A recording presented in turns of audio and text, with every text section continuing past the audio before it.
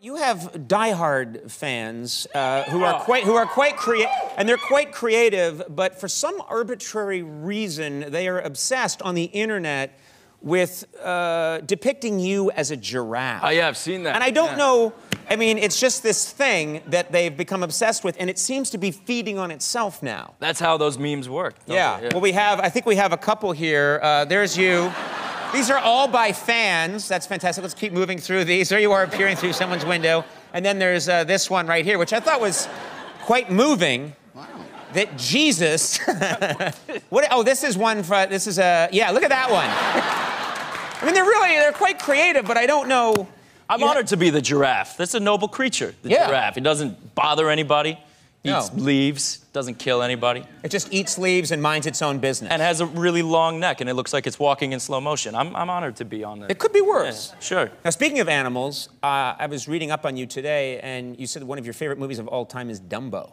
Yeah, that's true. Not, I think people love the movie Dumbo. What is it about Dumbo specifically that grabs you? Is there any... I mean, probably it's one of the earliest movies I ever remember watching with my mom. Yeah. So that probably does it. But it's, I don't know, it's just also a really good movie. Makes me cry every time. It does make you cry? There's a particular scene in Dumbo that gets to you, is there? Yes. What scene is that, exactly?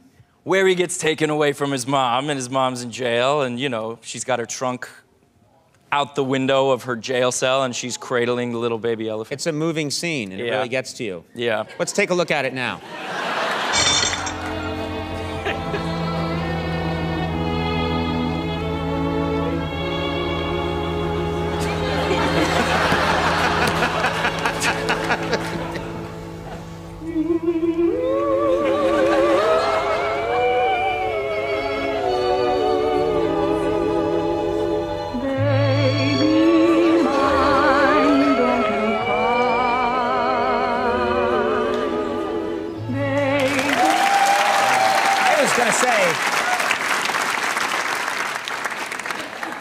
That was almost realistic, except we saw you do that. I was gonna say, at rehearsal, we thought, like, oh, maybe we could show that. And I was thinking, how does Dumbo make you cry? Because I haven't seen it in such a long time. And they started to show that scene, and I was like, oh my God. That is hardcore. That is rough. I forgot those early Disney films. They weren't playing around. No, they're not playing around. When you see them as a kid, they're incredibly rough. Yeah, well, fairy tales classically have been. I mean, fairy tales were always told to kids to actually teach them something. I don't know what that meant.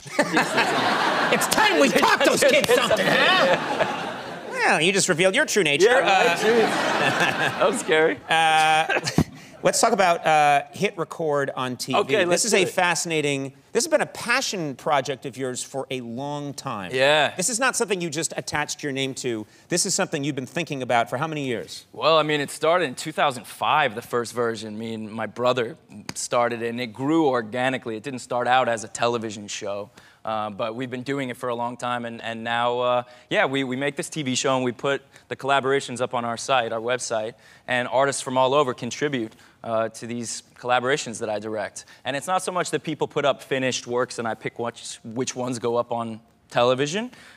We do lots of different pieces all together. Someone will write it, that someone else will do the voiceover, someone else will, you know, put on illustrations. And when you talk about someone, I mean, this is really a collaboration with you and people in the world. You are putting it out there, and so talented people anywhere, they don't even have to necessarily be famous or well-known. That's just the thing. There's so many great artists all over the world who don't necessarily have the opportunity, or they don't live in Hollywood, they don't have an agent, but that doesn't mean they're not really good at what they do. Yes. And, you know, so those are the people that I want to be working with to make this show.